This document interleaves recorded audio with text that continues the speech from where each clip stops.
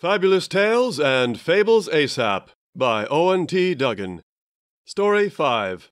Good Landlord, Bad Tenants. The third last part. It was less than a week later that the same man came knocking, the same man who had raced back to the city bearing bad news. It was the same door, too, and he remained mounted as he loudly knocked with the butt end of a lance.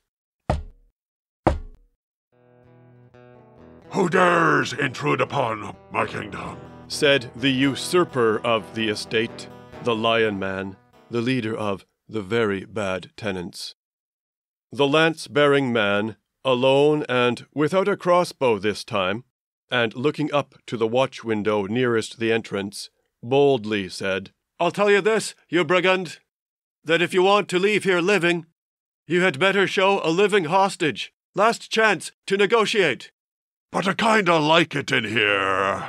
And how could I suffer the shame of being seen in public with deformities like these?"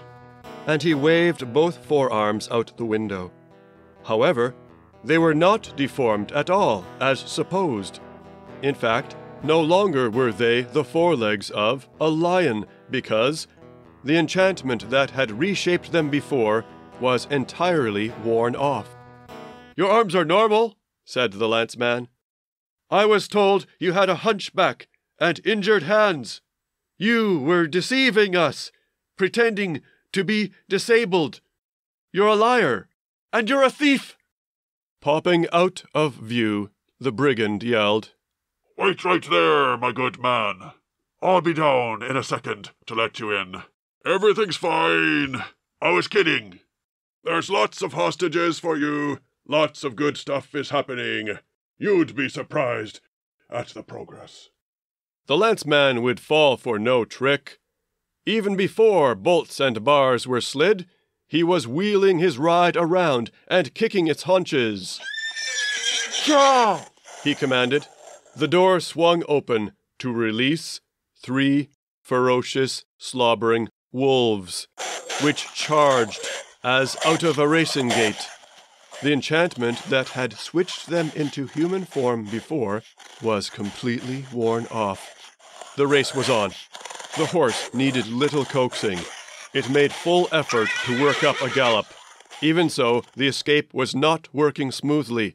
The rider struggled to pull the horse in a particular direction, over a rise and towards a tree line, and the wolves were setting up to flank and redirect the steed, whose instincts told it to head for wide open ground. It was all the rider could do to force control. As one wolf ran the flank at each side, the third closed the gap at heel. The human, unable to wield the lance while facing away, and busy steering with the reins, did not even see the hind wolf leap and catch the wooden shaft for a moment. The rider tried to jerk the lance free, but his balance was upset, and he lost grip of it. The horse slowed while the wolves completed a wide, flanking pincer, and the rider fell off. The horse spun, reared, and flailed its hoofs at the one wolf as the other 2, slow and confident, closed in. The one wolf leapt at the human's throat, drawing ruby-red blood, goring him the more he struggled. He had barely managed to get to his knees. The horse, thus far lucky to avoid such attention, was to be spared harm, as it turned out, because of what happened next. What happened was that before the 2 flanking wolves could kill the horse, a hail of arrows whizzed through the air from the tree line. The arrows felled one wolf, another volley felled the second, which yelped and contorted in pain. Archers approached, rising to full height and jogging lightly into new positions. Not merely a few emerged, but 1 dozen. Then another dozen, then a third. 1 wolf remained, thus far not targeted, because it was too near the horse and rider.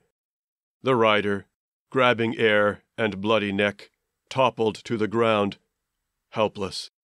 The horse was stomping noisily side to side and in half circles, sweat flying and nostrils flaring. It kicked and reared once more, facing the wolf, eyes wide. But now came the wolf's turn to lose balance. Reacting to the tight band of archers, it became confused, broke off its attack, looked for an escape. It chose to bolt back from where it had come. Too late. With a clear line of fire, the archers' arrows darted at their target, not as a volley this time, but each flying as soon as an archer was able to shoot.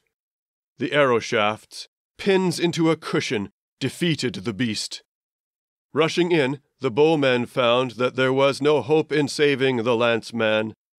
As the lanceman lay dying, one middle-aged man approached, not jogging like the swift young men, but striding.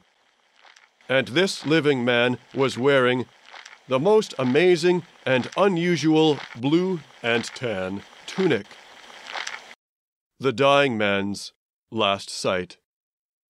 The tunic was of thick, shiny silk in a simple, sandy, yellow-white tint. Elbow length at the sides it reached, and mid-hip length at the legs. What caught the eye was that on the chest of it were embroidered a pair of birds. The birds were a peacock facing its mate, a peahen. The cock's plumes were pulled in tight, not splayed, and its neck was sewn in a greenish blue, in the sunlight vibrant and shifting hue.